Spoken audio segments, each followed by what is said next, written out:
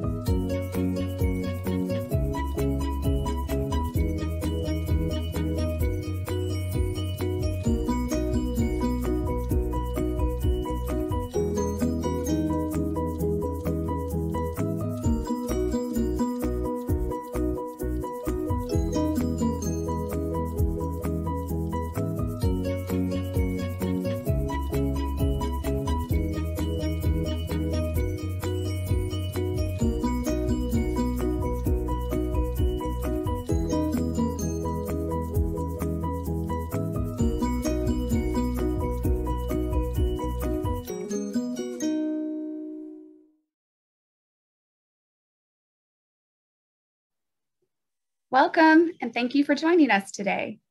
My name is Christine Yeager, and I am a project specialist in the Teens in the Driver's Seat program. Our next presenter is Dr. Chip Routt from the University of Texas Health Science Center at Houston. Dr. Routt is a native of Chapel Hill, Texas, graduating summa cum laude from Texas A&M University. His orthopedic traumatology fellowship was at the University of Washington's Harborview Medical Center. He remained there as faculty from 1989 to 2012. Dr. Routt is best known as a tireless and devoted physician surgeon and a passionate teacher. Please help me welcome Dr. Routt.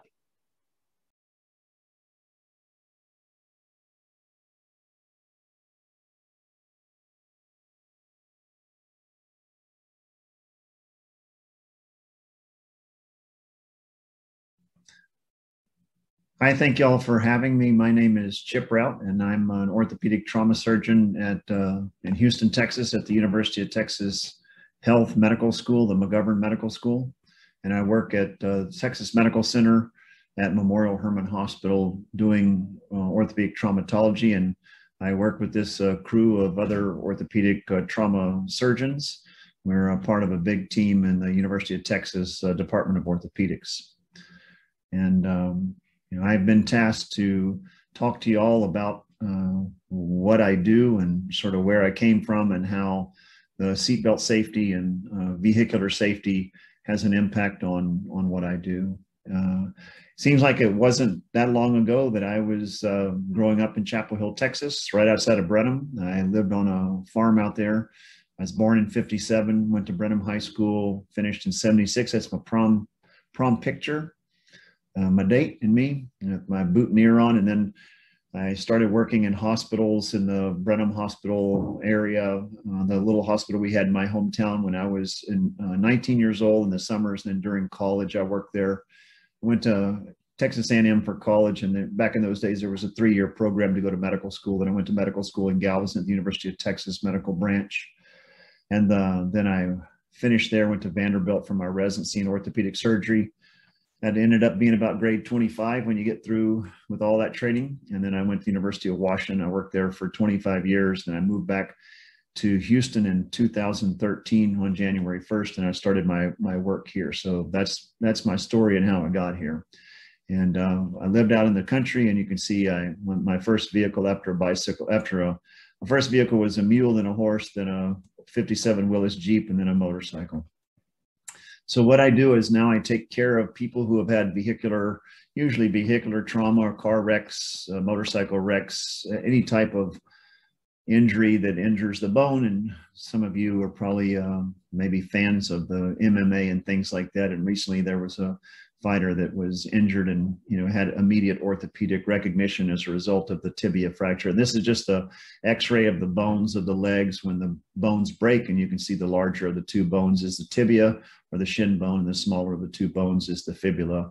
And we see many of these. But in traumatology, it's not just simple fracture care. Traumatology is different. We take care of people who have had a lot of injuries, and a lot of times our patients have almost everything broken, including their spleens and their livers and their lungs and their heads and things like that. So it's not always just a simple little break of the bone like you see here, but it comes in a wrapping that's been involved as well. And I won't get into too much of the gore, but we just take care of a lot of patients with some pretty terrible injuries as a result of their vehicular trauma. Traumatology I guess as a subspecialty started in the Civil War when they started to organize field hospitals, but traumatology got really a lot of attention on November 22nd, '63, when our president and our state governor here in Texas, John Kennedy, and then John Connally, when they were, President Kennedy was assassinated and Governor Connally was shot. And there was really not a plan of where to go and things like that. Luckily, they were nearby in Parkland and Dallas, and they got him there and were able to get some care for them there. But all of these things that today we see with transport, on-scene care, transportation, trauma centers, regionalization of trauma care, it's all been developed since the '60s. And as far as seatbelt safety goes, some of you are And I think we're all pretty focused on seatbelt. You know, my career would probably be about 1/10 as busy as it is if people wore seatbelts and quit drinking and driving. Nevertheless, the seatbelts really started with an orthopedic surgeon, and you can see here is John States, Dr. John States, and his dad, and his Dr. John States and his 2 kids in the back seat in their little car. But it's amazing when you see this picture and you think that Dr. States spent his career devoted to trying to get seatbelt safety laws and mandatory seatbelt laws passed. This guy was extremely persistent, and eventually, after starting his work in the late 1950s, in 1983, it was finally signed into law that all states were participating in mandatory seatbelt laws. So it took a long time for seatbelts to become federal law, but so be it. And since then, you know, countless lives have been saved, and trauma survivorship is way up as a result of people that do wear their belt. And we see incredible injury mitigation as a result of safety issues from the airbags and things like that, but mostly just from people wearing the proper seatbelts and lap belts and harnesses. So Dr. States, if you don't know where seatbelts sort of why we've got them, it's because of an orthopedic surgeon in Rochester, New York, and you see him right there. When I was in high school, you know, I hung out with these guys especially. This is 3 of my very good friends and teammates, and we got along very well. We had a very, very small high school in Brenham, but we had some trouble start in December of '74, and the seatbelt thing really, or the lack of seatbelt laws in those days really hurt us. And I'm just going to go through my own personal experience with sort of one of the things that led me to become a physician, but also some pretty sentinel moments in my career or my life because of just loss. And these are 9 of my classmates that had adverse events as a result of some version of vehicular trauma and not being belted. And I'll just start with what would have been our class valedictorian, girl that I shared birthday with, and she was probably the smartest kid in our high school. Her mother was my 3rd grade teacher. Dad was our elementary school principal, and she was killed on Christmas Eve of '74 when she was injured by a train. And those days there weren't a lot of warning signs. And as a result of just not wearing the seatbelt and then the train accident, she was killed at the scene. One of my favorite classmates and teammates on the baseball team was this guy. He had an accident involving a semi-trailer several weeks later, and actually had a fairly significant injury as a result of, again, the belting lack thereof. Another really good friend of mine during elementary school, kind of grew apart during high school, but a great guy, had other vehicular accident and was unbelted and died of his injuries as well. Donna died at the scene, George died at the scene, and Leonard died at the scene as well. These are just pictures from my high school yearbook that I just took as a result. I had another good friend that I played baseball with. He went to a neighboring high school in Burton, Texas, and he also was involved in vehicular trauma, again, as a result of the unbelting thing, lost his life. And then one of my friends from high school, really good track athlete, he was in a car driving with four of our friends and lost control of the car. None of them were belted, and he was ejected and killed and died at the scene. This one was also involved in the accident and was ejected and was a thoracic level or chest level paraplegic. And he lived until 2016. He actually died as a result of his paraplegia in 2016, but lived essentially his entire adult life. This guy was also involved in part of this unbelted thing, and he's still with us, but lives with a thoracic level paraplegia as well. And then Don was in the accident with them as well, and as a result of getting tossed around in the car without being belted, got a fairly significant head injury that he lived with until 2010 when he eventually committed suicide. So then there's one more who I don't have a picture of, Bubby. Bubby was a friend of mine from Chapel Hill, from my hometown, and he was involved in a separate truck accident, no belt, and of course had a paraplegia and then ended up dying as a result of a pulmonary embolism. So of all these classmates over an 18-month period of time in my hometown, in my small little high school, these were the things that had occurred as a result of these, and one or two had survived. So I would just highlight this one friend of mine here who was in the wreck where the four guys were in the car. He was the only one that wasn't injured. You know, one had the head injury, one had the paraplegia, a couple had the paraplegia, one had the death. He was uninjured, but this picture of our team was taken a couple of weeks after that accident, and I think you can see he's going to school and he's trying to function, but you know, the trauma that you get from injuries like this, even when you're uninjured and everyone around you is paraplegic or dead, it carries a load. So these accidents and the patients that we take care of, they're not just broken. There's this fallout that occurs as a result of not being belted, and so it's not always just the death. It's, you know, it's the family has to go on, and then if there is a death, you know, it's not very much of a hero celebration. It's just we're always dying before our time when we're involved in these types of situations. There's also the emotional impact if you're having trouble and you are involved in an accident with other people where other people are hurt. The victims' families are often really terribly affected by this as well.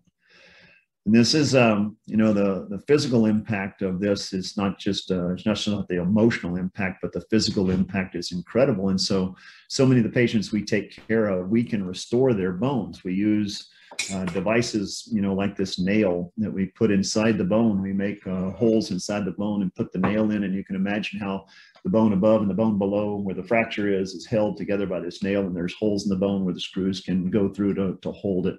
We have a variety of these different, you know, devices that we use to put things back together. But the patients go on and they usually carry some residual disability. And so when there's quadriplegia or paraplegia, this is a quadriplegic patient. You can see not much works other than just his shoulder shrug works. And so he's got lack of function for long term, but the you know, all the dignity sort of goes away. This is what he looked like in 1975. This same guy, he was involved, another one of my classmates from high school, and was quite a football player and really a great hay hauler, probably the toughest guy I went to high school with.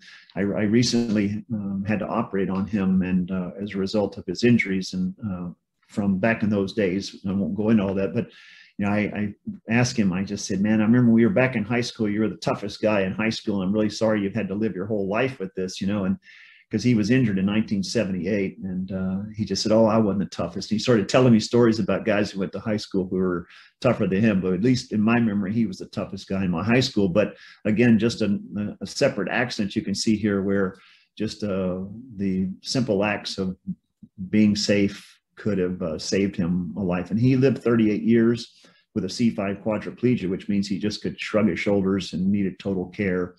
Couldn't really do anything for himself, and so he died just a couple of years ago as a result of just the overwhelming, and you know, just the disease itself. The spinal cord injury, you know, goes along with other things. You know, it's hard for people to take care of themselves. They can't feel their skin, so they get pressure sores and things like this. It becomes quite expensive, and just all the needs. It's a really cumbersome way to live. And then I'm just going to sort of wrap this up just to let you know of.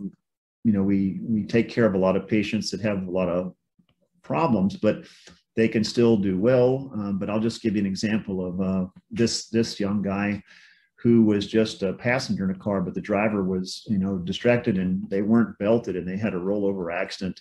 And this is him about 9 months or a year after his injury. But these are some of his injuries that you can see, and you can see the X-ray on the top left and the 3D modeling on the top right are the same, and that's just a fairly terrible fracture of his pelvis. He's got a head injury, that's his brain CT down below on the right, and then you can see he's broken his femur on both sides, and if you can see my cursor, it's broken here on the right, broken up here by the hip joint, and then broken down here by the knee as well.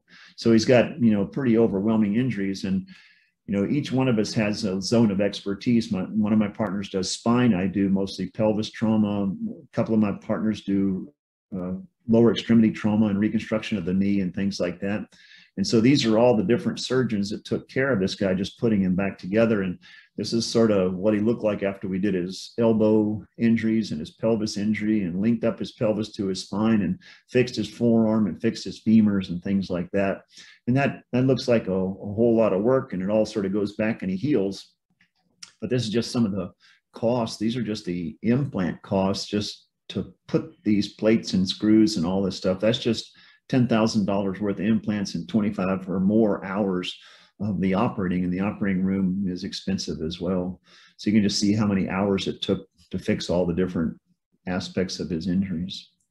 And then when you start running if you're an accountant or if money interests you, you can see all the expenses of what it costs to have an on-scene evaluation, the emergency room, the ICU, $6,000 a day. He was there for 15 days. You can do the math on all this other stuff, but you can see that, just the cost of putting people back together becomes pretty expensive. So what I would say to you is that it's better to do the things that y'all are doing. Y'all are on a great program to try to, not just promote safety for yourself, but to promote safety amongst your peers and the people around you. And that's incredibly important, because you can't have enough. There's so many cheerleaders in life for all the things that could get you into trouble. And there are not a lot of cheerleaders in life for doing the things that keep you out of trouble. And so if you're a seatbelt advocate or a not distracted driving advocate, those are all really good things to do. And that keeps you away from people like me, because we just sort of see people on the very, very worst day of their lives and do our very best to put them all back together to make them functional. But there's always these residuals that go along with it.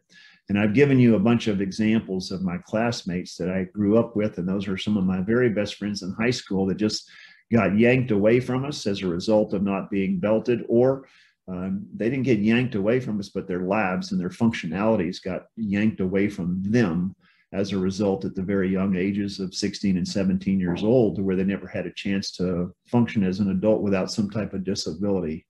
And then I'm trying to also just let you know that, we deal with the physical aspect of this, and then we deal somewhat with the emotional aspect of the trauma that our patients have, but we're nowhere as skilled as we need to be to deal with all that. And it percolates completely through the families and all their friends and their relationships.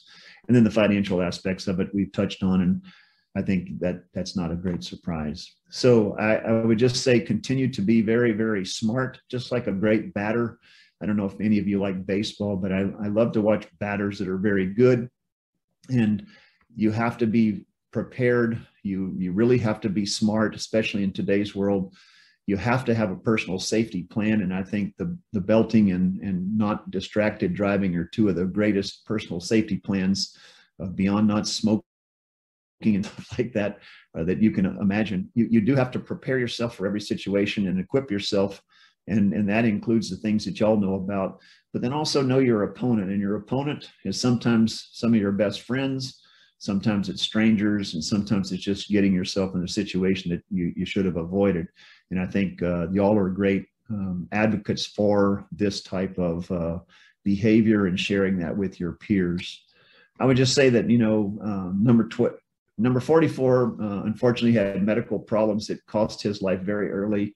And we lost him way too young as a result of just having other problems. But the other three of us, between this, we were really good friends, the four of us, and then the three of us have kept up.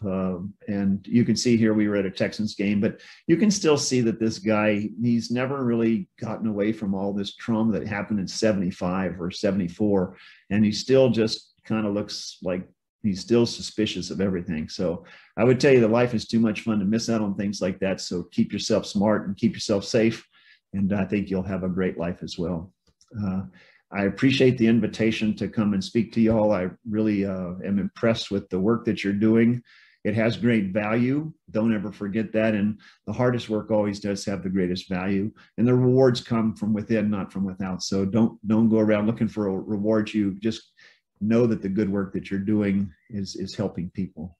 Thank you very much for having me. And I hope this has helped you. If any of you are interested in careers in orthopedic traumatology, I'm getting old, and so I'll need a replacement, and you can come on. I'll teach you everything you need to know.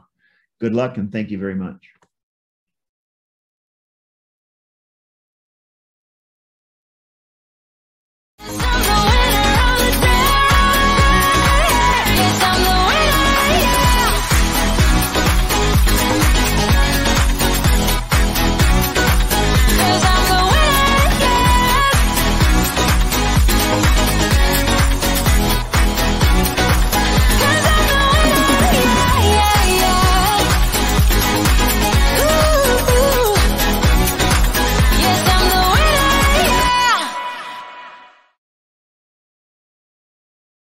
This is Nikki Fletcher with the TDS Teens Advisory Board. A quick thank you to our presenters and to you for attending this session.